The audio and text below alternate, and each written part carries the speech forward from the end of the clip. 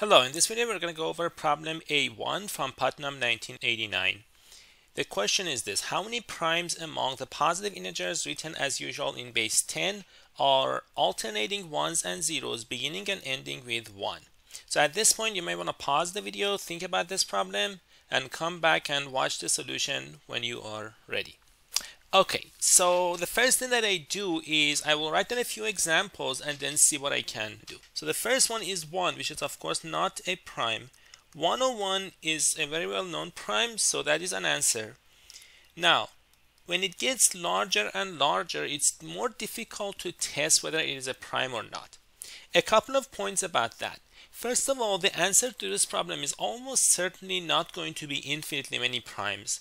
Because if it were to be the case, then we would have to show certain pattern gives us infinitely many primes. And that type of problem is usually extremely difficult. Like things like primes of the form a, k plus b, where a and b are relatively prime. There are infinitely many of those.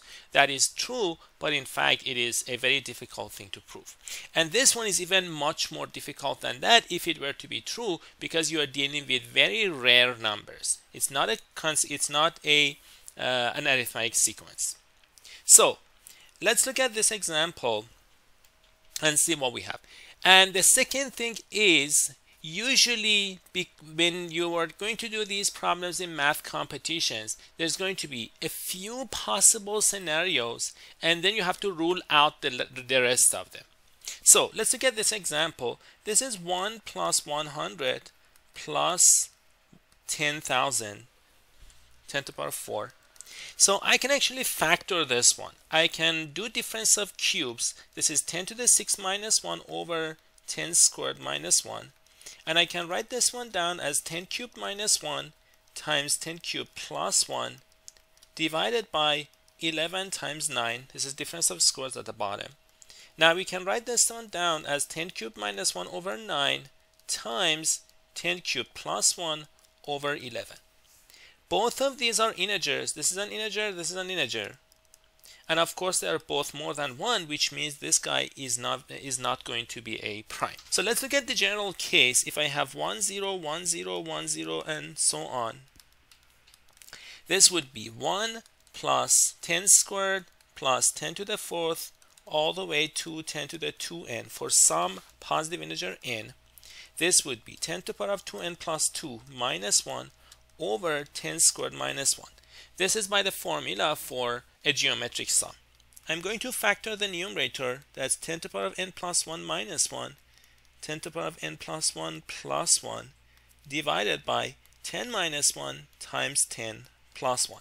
Now, I know that this won't always be an integer, but this guy is only an integer if n plus 1 is odd. So if n plus 1 is odd, then 10 to the n plus 1 plus 1 over 10 plus 1, this is an integer, because I know if I have a to the power of m plus b to the power of m, that would be a plus b times another parenthesis, but this is if m is odd.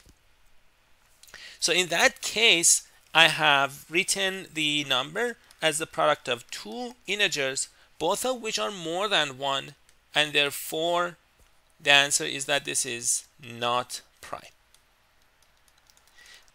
Let's see what happens when n plus 1 is even. If n plus 1 is even, then 10 to the power of n plus 1 minus 1 over 10 squared minus 1 is in fact an integer. And of course 10 to the power of n plus 1 is also an integer. So in order for this to be prime, the number is prime. That implies 10 to the power of n plus 1 minus 1 over 10 squared minus 1 is 1. And that would give us n is equal to 1. Which would mean the only possibility is 1 or 1. And everything else is not a prime. If you like this video, feel free to check out the rest of the videos on my channel, where you can find a lot of videos like this going over problem solving strategies or topics used in problem solving and math competitions. And I will see you in the next video.